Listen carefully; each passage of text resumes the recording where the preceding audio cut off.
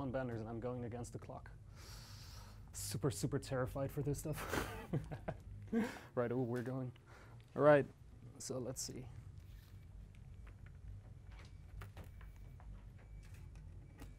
I'm gonna need a clock anyway.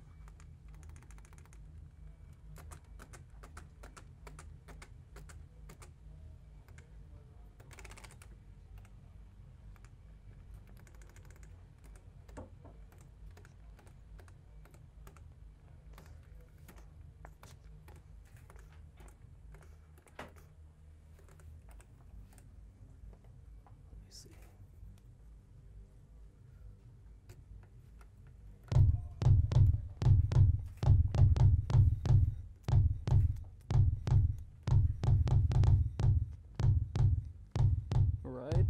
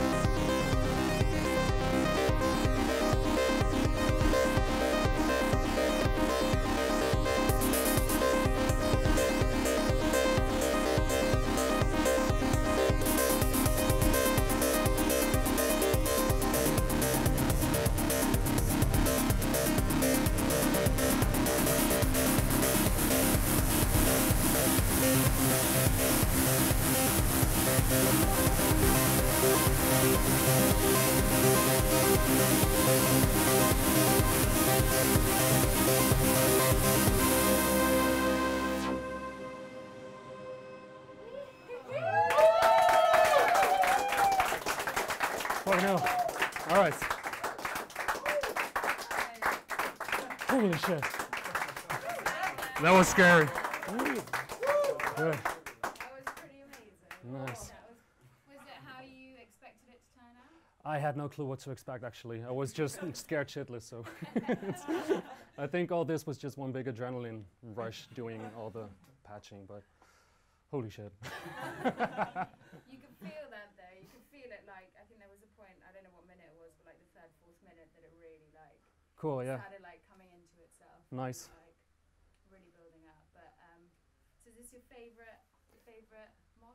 Well, yeah, this is actually the only instrument I'm playing with these days. I used to work with all kinds of stuff. I started off producing in Logic and such, but I'm way too neurotic to to work with computers anymore. There's too many variables and options, and I just end up shutting down and browsing Reddit. And so I usually this instrument has a lot more focus for me. Yeah. And yeah, I've been playing with this for about 6-7 years now, and for the first 4 years, I really had no clue what I was doing. But now it's kind of starting to make sense for me. So I'm pretty happy with this. It's a pretty incredible piece. Nice. Has anyone got any questions on the process or how Colin made it? Anything? Did you, okay, just finally, just starting on, did you have an idea of what you wanted to get out of an Against the Clock and why you took the challenge? Well, I always like a challenge. That's for sure. And it was, I really like improvising with instruments, especially with this instrument. And Against the Clock, well, yeah, it's a hell of a challenge. I mean, 10 minutes, it flies by. And yeah, I wasn't really sure what, how much of this I could prepare. So actually, outside of just patching the outputs of a couple of things, most of this patch was blank when I started it.